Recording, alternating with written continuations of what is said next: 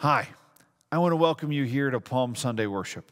I know we can't be together physically for this, but it's important that we still worship together on this day. This day is an incredibly important day for us. It marks the beginning of Holy Week, the pinnacle of the Christian year. We celebrate this day, Jesus re-entering Jerusalem, entering as king with the Festival of the Palms. As we go forward in this week, we're going to celebrate and remember Maundy, Thursday, where Jesus celebrates the Passover meal with his disciples. Friday, we remember Good Friday, when Jesus was crucified. Then, of course, next Sunday is Easter.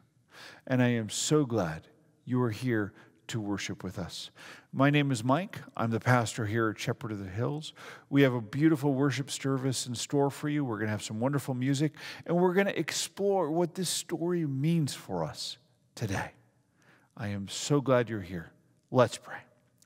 Lord, fill this time with your Spirit, that we might worship you in spirit and in truth wherever we are physically, that we might worship you with all that we have and all that we are. Amen.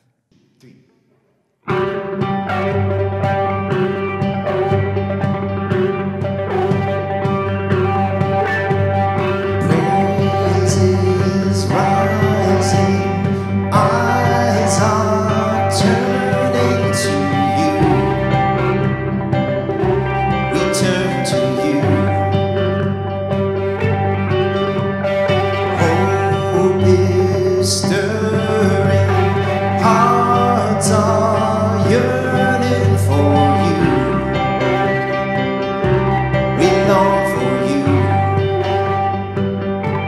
'Cause when we see you, we find strength to face the day. In your presence, all our fears are washed away. Washed away. Hosanna, Hosanna. You are the God who saves us, worthy of all our praises. Hosanna, Hosanna. Come have your way among us. We welcome you here, Lord Jesus. Hear the sound of hearts returning to you. We turn to you. In your kingdom, broken hearts are made new. You make us new. 'Cause when we see you, we find strength to face the day. In your presence, all our fears are washed away. Washed away. Hosanna, Hosanna. You are the God who saves us, worthy of all our praises. Hosanna, Hosanna. Come have your way among us. We welcome you here, Lord Jesus.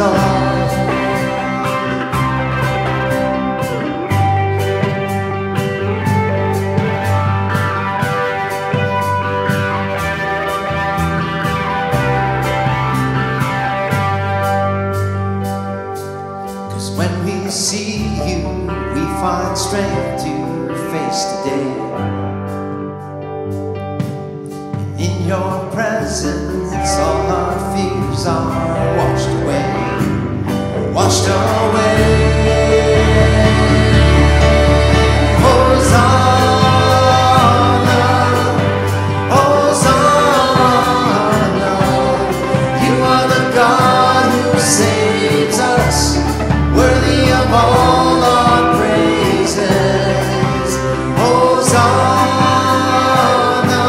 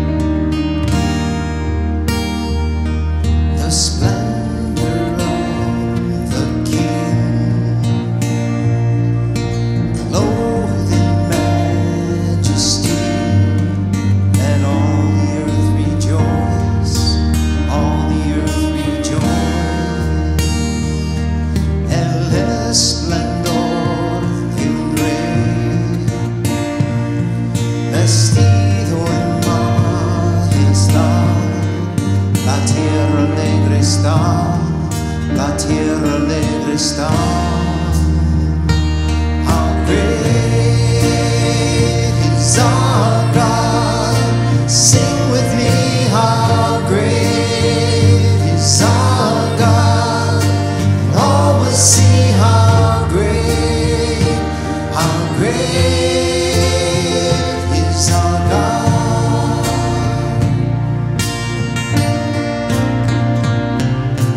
Age to age he stands, and time is in his hands. Beginning and the end, beginning and the end.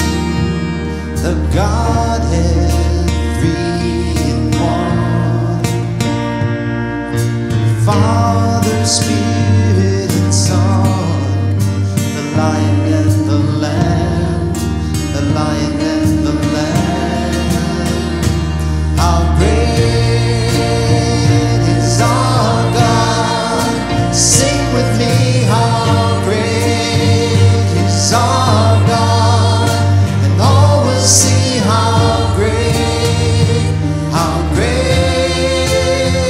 is our God.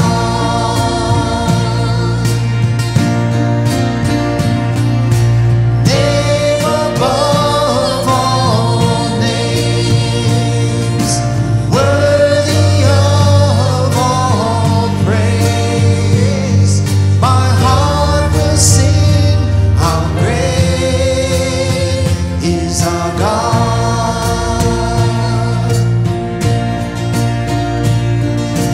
Name above all names, worthy of all praise. My heart will sing, how great is our God. How great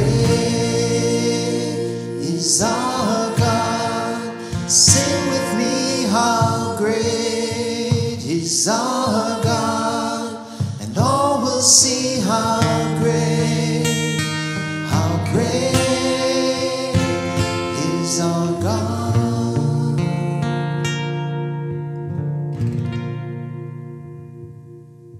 Let me just lay this one out for you. This is a tough Sunday. I don't know about y'all, but I'm having a really weird time of it. And part of it is I am so used to Palm Sunday being this big festival Sunday. I'm so used to this time where we have people process in with palms, where people shout Hosanna, where we sing this big musical celebration. And to have this time where we can't be together physically, I'm really kind of conflicted about it. And part of it for me is just the life that I live and everything else. I'm always used to these big, long discussions about, okay, how are we going to do Palm Sunday this year? What are we going to do with the palms? Are we going to have the children's square things? Are we going to do all these other things? And so I have a lot of my life and my professional life wrapped up in Palm Sunday. But that's not a bad thing. It's an important day. It's an important time. And I think that conflict that I'm living with, I know a lot of us are living with, helps us understand better what happened 2,000 years ago. You see, 2,000 years ago, Jesus enters Jerusalem on a donkey. And I know if you're new to the story, if you're new to Christianity, if you've just trying to figure out who this Jesus is and what this Bible story is, you're like, okay, Jesus rides into Jerusalem on a donkey. Yeah? What do I do with that? It's a good question. See, here's the tradition. When a king entered the city, if he was riding on a war horse, it was a sign he was a conquering hero, and he was slaying all his enemies before him. But when a king with all his triumphal procession comes in to Jerusalem, comes into the city riding a donkey, it's a sign of peace. See, Jesus had spent 3 years traveling the length and breadth of Israel, teaching and preaching and doing miracles and healings and raising people from the dead. And now he comes down from the Mount of Olives and he starts to ride up to Jerusalem on a donkey. And everybody's waving palm branches and they're laying garments down on the road in front of him and they're greeting him as king. And they're shouting, Hosanna! Blessed is he who comes in the name of David. Blessed is the Son of the Most High. All these things hailing him as king. But the thing is, what they're expecting and what Jesus delivers are two very different things. You see, when all these people saw Jesus coming in on Palm Sunday, they were expecting him to throw out the Romans, to cleanse the temple, to restore everything the way it was supposed to be, to put it all back together. And I mean, they're dealing with this stuff. They are dealing with this life where they cannot be the people that they want to be, the people that they feel called to be. Think about it. The Romans had said to the Jewish people, you still want to worship in the temple? That's fine. You can still worship in the temple. But we are going to put a big stinking guard tower looking down at the temple where we are going to fill it with unclean Gentile soldiers who will destroy any uprising. So you'd go to the temple and you'd worship and you'd make your sacrifices and you would say your prayers and you would do all the things that you wanted to do. And then you'd lift your eyes up to the heavens and see the Romans. Kind of like, I don't know, wanting to go to Palm Sunday worship and at the same time not being able to sing with other people, not being able to stand close to other Christians. It's kind of rough, isn't it? And I mean, that's kind of why I'm feeling conflicted today. But I think this helps us understand what's going on better. Not that I wish this on us, not that I wish this on anybody. But this tension that we're dealing with is the tension inherent in the story. We're dealing with this time where death and sickness divide us physically. 2,000 years ago, the Jewish people, they expected one kind of a savior who would kick out the Romans and restore the monarchy and do all these things. They got a Savior who died for their sins and restored their relationships with God the Father. They got something greater. They got something bigger. Friends, I know that we are here and we really want to be together. I know that we are looking forward to that day when we can get past this affliction, past this plague. But there's something even greater for us. In my message from Wednesday, I mentioned that Mark spends half the book laying out this case for who Jesus is. And then he asks this question, who do you say that I am? And this story of Palm Sunday so wraps this up. Who do you say that Jesus is? Is he just the guy who fixes the things that needed to be fixed? Does the little stuff that we want, that we only cry out to when we're really in trouble? Or is he the guy that is really our Lord and our Savior, the one we would follow even to death. You see, I was just talking to the confirmation kids the other day, and we were talking about just all the stresses and dislocations that we're dealing with right now. Because we're all dealing with new lives, new things, and new challenges. I mean, those 6th, 7th, and 8th graders, in the space of, 96 hours, they went from you wake up going to school, and then you find out the governor's closing school on Monday, and boom, you're getting homeschooled. I mean, that is a whole new routine.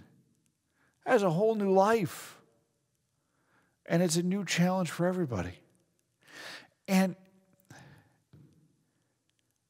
the thing that we need to remember is, as much as we want Jesus to fix the little things in our lives, the questions of what are we going to do next week, the questions of when are we going to be able to go back to school, go back to normal job, be able to go to Culver's and have a nice hot foot Sunday. The thing is, Jesus is bigger than all that.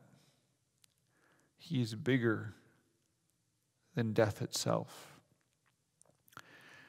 It is so easy to go from Palm Sunday straight to Easter and miss the intervening portions,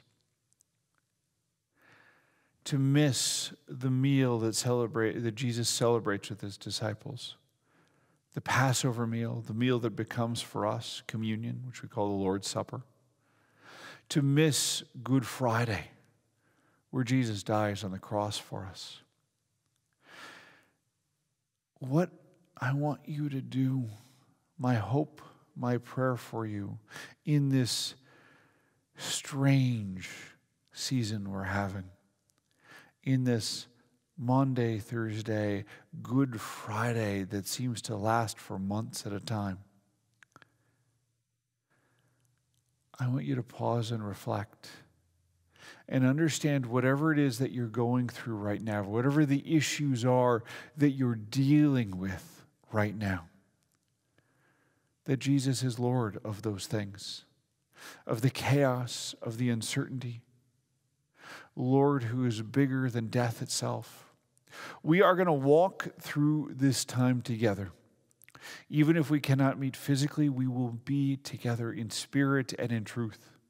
And so I want you to celebrate this day that Jesus, as he rode into Jerusalem 2,000 years ago, was king of that city. And he is still our king. And we still follow him, even though it seems dark today. The sun will come up, and Jesus will be glorified. Friends, that is our hope. That is our prayer. That is our assurance in these days. Let's pray. Lord, we thank you so much. We thank you for your assurance in these difficult times. We thank you for the gifts that you have given us. Help us to keep our eyes on you. Help us to know you, to follow you. And we pray that you would be glorified in every part of our life. Amen.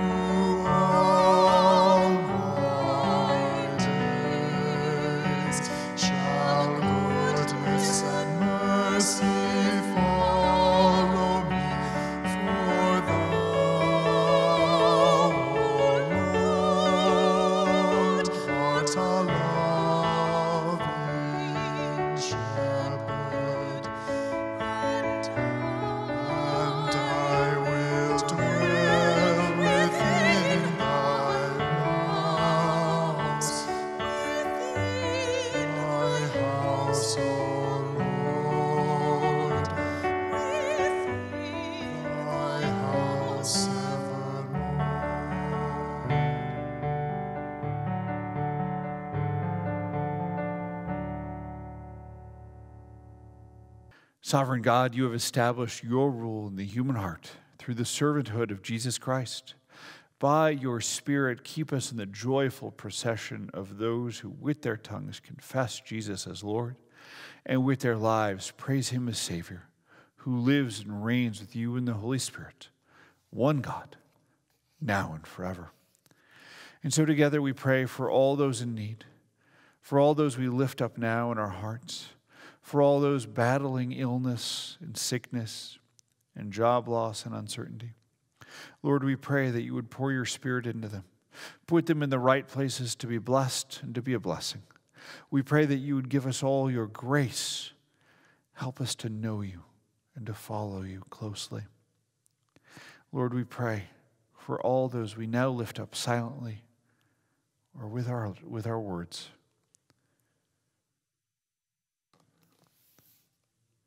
And so together we pray, Our Father, who art in heaven, hallowed be thy name. Thy kingdom come, thy will be done, on earth as it is in heaven.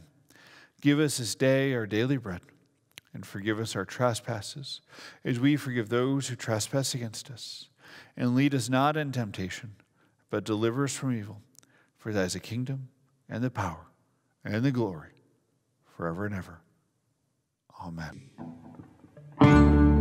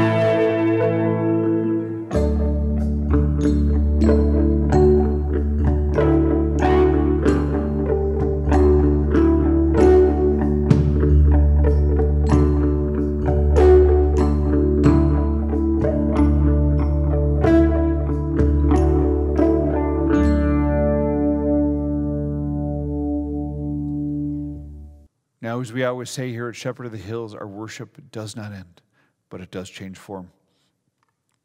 And so as you go into this world, to take this blessing with you. The Lord bless you and keep you. The Lord's face shine upon you with grace and mercy. The Lord look upon you with favor and grant you his peace. In the name of the Father, the Son, and the Holy Spirit.